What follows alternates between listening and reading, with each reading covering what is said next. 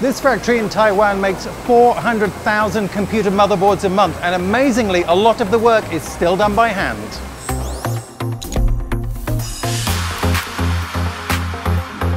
Gigabyte's Nanping factory, about 45 minutes west of Taipei, is the only motherboard factory left in Taiwan.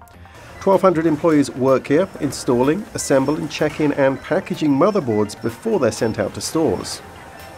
And it all begins here on the 7th floor with these machines that print solder paste onto the base circuit board. The board then passes through this series of robots that put components in place. Tiny resistors and capacitors, each about the size of a grain of rice, are fed from these reels, and factory workers need to keep a constant eye to ensure they don't run out. If that happens, the production line would stop. Next is a run through an oven that melts the solder so the components become attached to the board. This machine behind me is doing optical checking of the boards. It takes photographs and compares those against a database to make sure that every component is where it should be.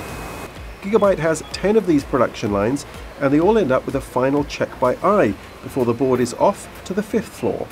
And on the 5th floor, boards begin with another robot, but robots can only do so much.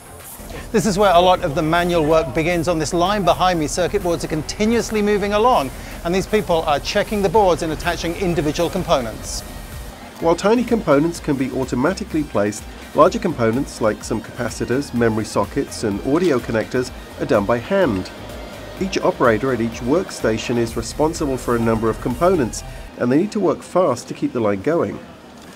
All the while, a robot scoots around the floor behind them, delivering components so they don't run out. And at the end of the line, there's another soldering process and series of checks before the board goes down again, this time to the 2nd floor. And it's here where the packaging process begins. Machines punch out boxes and operators add accessories like cables and put the boards in bags to prevent damage. The driver disc and manual are added, and then the boards are put into their boxes. Throughout the process, everything is scanned to ensure that the correct components are going with the correct motherboards. And at the end of this line, as all of the components are put into boxes, this is what we end up with: piles of motherboards ready to ship out. The Nanping factory accounts for about a quarter of Gigabyte's motherboard production.